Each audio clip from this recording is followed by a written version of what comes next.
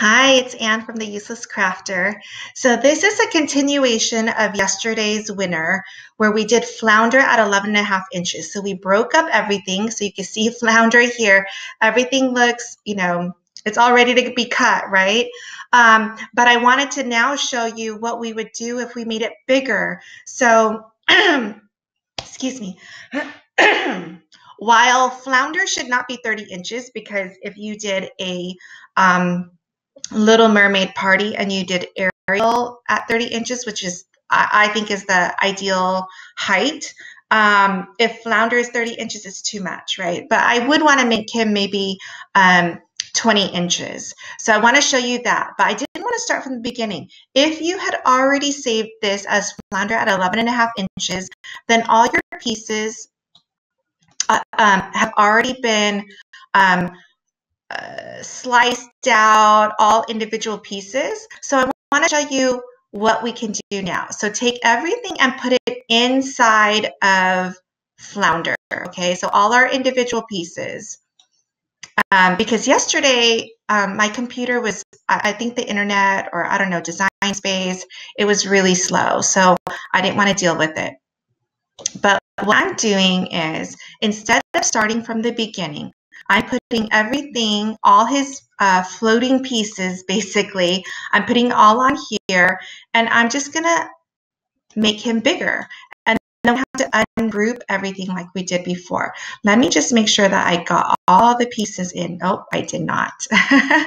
So you just want to make sure that everything is within the black piece, because I'm going to make the outline 20 inches and everything else will get bigger proportionately, but we just want to make sure that all our pieces are in, and it looks like all our pieces are in. So just hang with me, grab, or you know what, okay, I was gonna say select all up here. It will grab your whole image, right? And right now I know everything is in because my piece is 11.5 inches long, which is what we saved Flounder as. So now let's go to the width, up in size, and type in 20.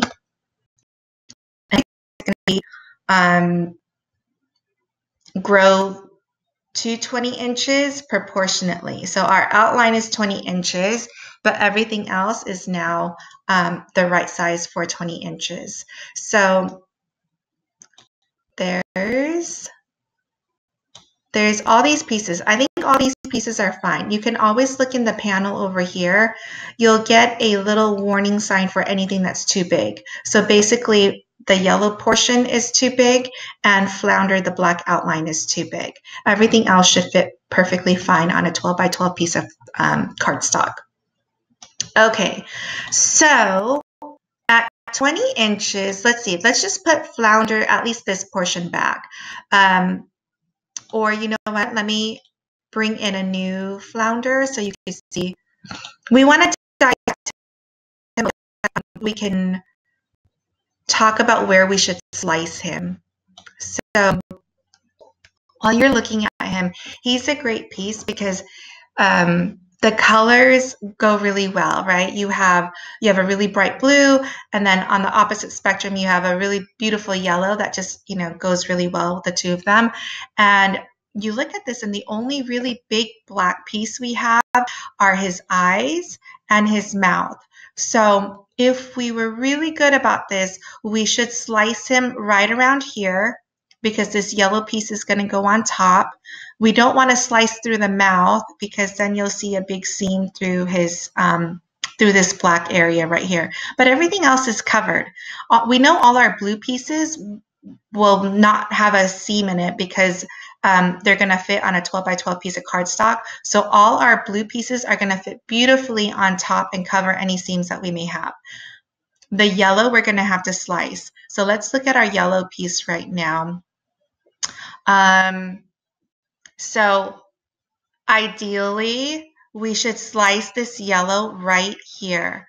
We're not even going to notice that little itty bitty seam.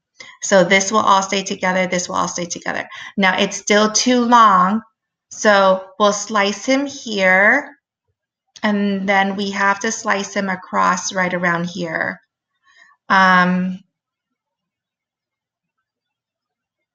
I'm trying to think if there's a better place to slice him where we wouldn't notice the seams as much.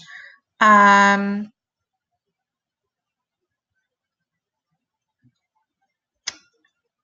I'm really thinking about this. You know, we sliced him right here. That's a tiny piece. You won't notice that. So that would mean we would need to slice him again somewhere over here, though. Or maybe right here. So we're gonna, this is specialized, okay? All right, I think that's a good plan. So let's delete this big guy. Let's do our black background. So bring in our squares. And we're basically gonna need 4 squares. So our first square, let's go to size, make it 11 by 11. Let's duplicate. And now we're going to go to our position feature up here. So our first square, let's just round up. Let's make that, or round down, 24 and 7. It really doesn't matter because we just want to make sure that all our squares are flushed with each other. Let's move this one. What happened here? Oh, I didn't put in 7. Okay. So this first square is at 24/7. If I move this close enough, I don't have to do any math at all. I can just go over here and round to the closest whole number. Okay, so now I have a set of flushed squares. So select both of them, and you can tell both are selected by looking at this panel. They're both highlighted, and you can also kind of see here they're both highlighted. Go to duplicate and bring it down close to the other set of squares. And then let's go to position and make that 24 and 18. Okay, so, and we can do the math on this. So this is at 24/7. So if this is at, so you basically go on the x-axis, 24 over and down 7, that's the tip of this square. So at 24, we add 11, that's 35. So this should be at 35, and it is. This here was at 7, so we went down 7. So 7 plus 11 is 18, and there's our y-coordinate at 18, so it's perfect. Okay, so what we want to do is we want to grab Flounder, right? So go over to your right-hand side panel, scroll all the way down, highlight Flounder, go to Arrange in the toolbar, and send to the front. And now we have Flounder up here. So what we wanted to do was we did want to slice Flounder right around here, right? Not through the eyes and not through the mouth. So I don't know if we can do that. Let's slice him right here. Let's see how far down we can go. Okay, so let's slice him right around here. Okay, so grab the square and Flounder and slice. Same over here. And we're just basically slicing it into 4 pieces that the Cricut can cut.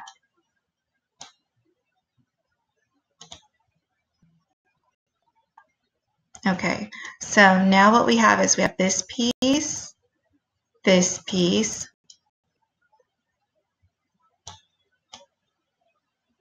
All right, all our slice results, we can just highlight, select, and delete. We don't need it.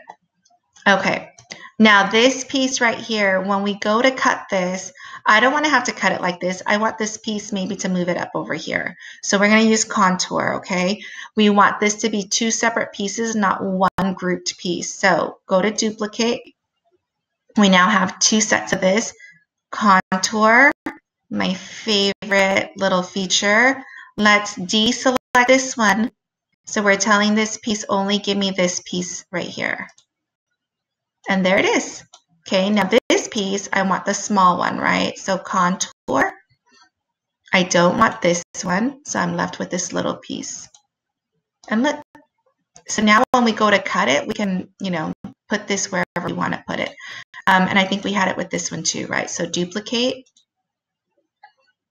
and then go to contour.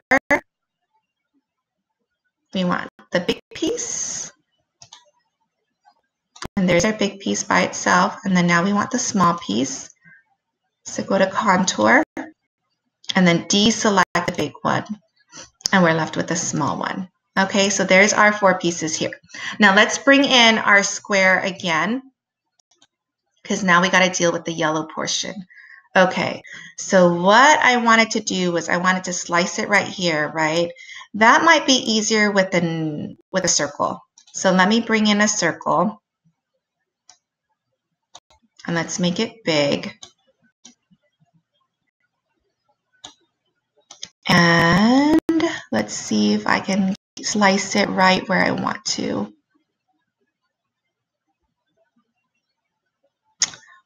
So I'm going to, let's make this a little bit bigger so I'm not squinting and you're not squinting. Okay, so I'm going to unlock this circle so that I can make it, I can bring it up a little bit more. Do you see? So this is now no longer changing proportionately.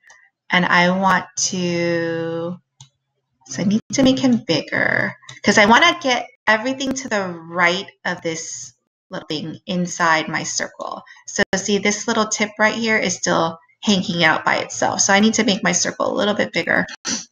And I'm sorry, I'm so congested, but I'm still doing tutorials. Let me move this over. So I'm just kind of like messing with my shape right now. Okay, here we go. I think this is going to work. So I'm going to move it up a little bit. Move it in.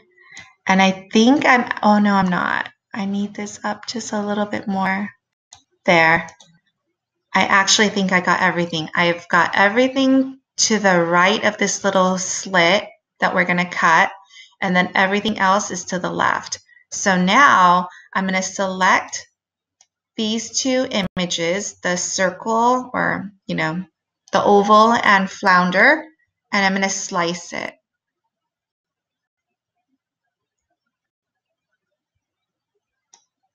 So I'm going to get rid of my oval. I don't need it anymore.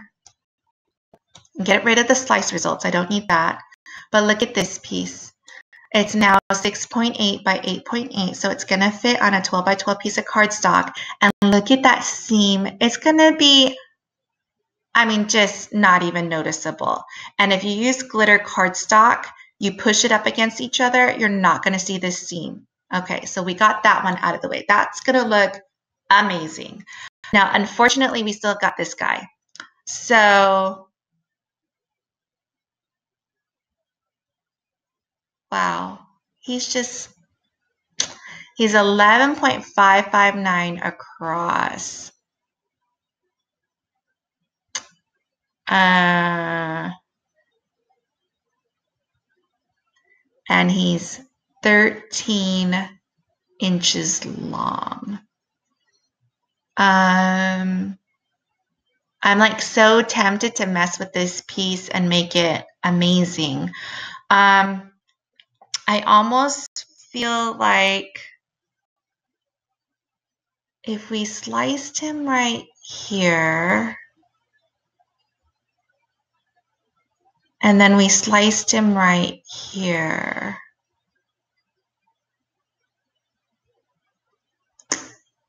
I just don't think I can make that work. How would I do that?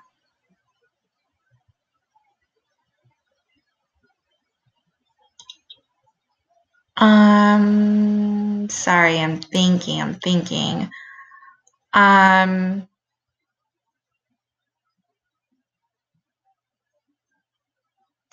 Because at 13 inches, I only need to cut off a little bit. Maybe like right, you know what? That's what I'm going to do. Okay, so let's go get our square. Here's our square.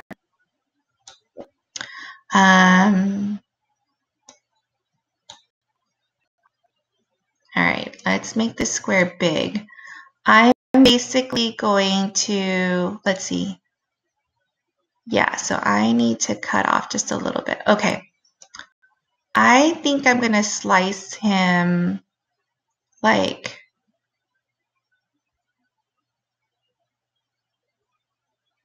right here. So I'm going to have a little slit right here and here, and then a little one right here. Can I make it any better? I feel like I can't. You know, maybe right here. Let's see what we have there. Okay, so let's select these two items. Let's slice.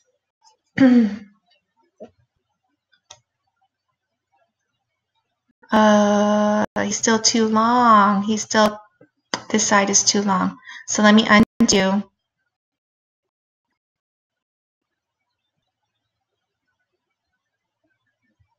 Do I want that? Let me think about that. No, let me undo. We're almost there. Undo. I think I got it. Okay, so I'm going to slice him.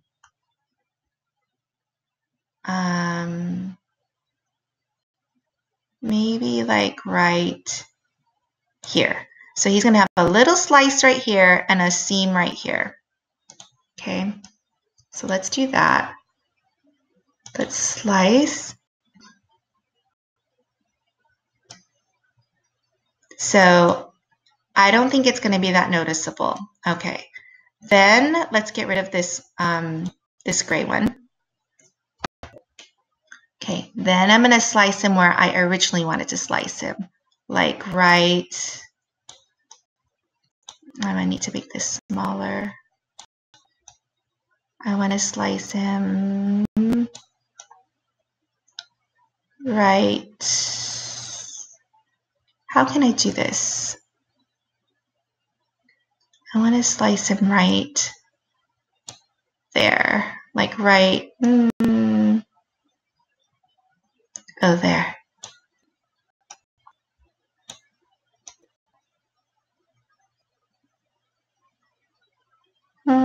I don't know what I'm doing right now. I'm trying to think. I want to slice him. What am I doing wrong here? Let me think about this. If I slice him right there, I think I'm okay. Okay, let's just do it. Let's slice him right around there.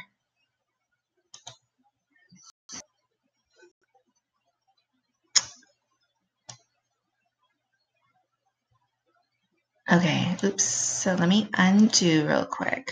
I think I know what I want. Okay, so I'm going to duplicate this image. I'm making this way too complicated. I apologize, but this is as seamless as possible, okay? So I'm going to contour, and I'm going to hide this piece. So now this piece is by itself. This piece I'm going to contour. I'm going to get rid of, I'm going to hide all. I want to keep this one. I don't want this big face because I already have the face. Okay. And then I'm going to move this square, and I'm going to highlight this yellow piece and this piece, and I want to weld it. I want to make it back one. There. So that's going to be a tiny seam right there. I love it. I love it. Okay, this piece better be, thank you. It's 9.5 by 10.5 basically. All right. I hope that makes sense. That is kind of like messing with the workaround within Design Space, but this guy is going to look so good. You're not going to notice that seam whatsoever. I think that looks good. Okay, so let's save it. save as, and this is going to be Flounder at 20 inches.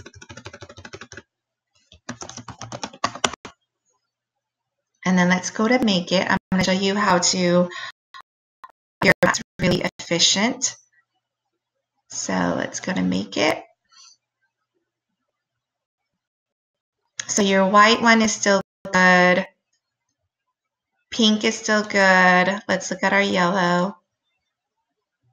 Our yellow can definitely be, I'm sorry, this piece can make it onto the other mat. So select this piece, highlight it, go to the 3 dots, move to another mat.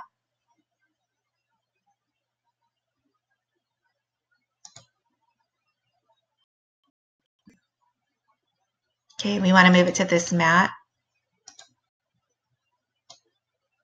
And then now, you know, we went from 3 sheets of cardstock to 2. Our black. Okay, these 2 can definitely be consolidated. So let's move this guy over to this one.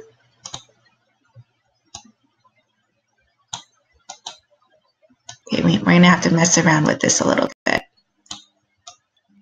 There. That wasn't that hard. I thought I was going to have to mess around a little bit harder than that. Okay. Our blues. Okay.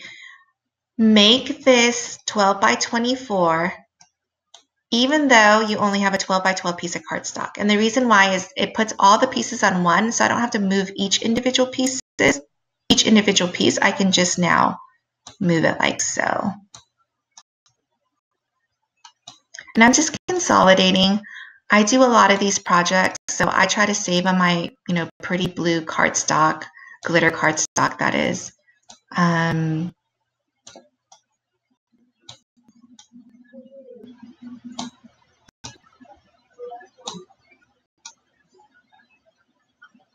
you know, you could spend a lot of time doing this, but look at now, this is 8 by 12 basically, and you still have, you know, the 4 inches by 12 on your cardstock instead of the 2 sheets that it originally thought we needed. Okay, and then here's our darker blue. This is all together, but we can move these pieces. And look, you can fit a lot in between. There, move this up. Move this over.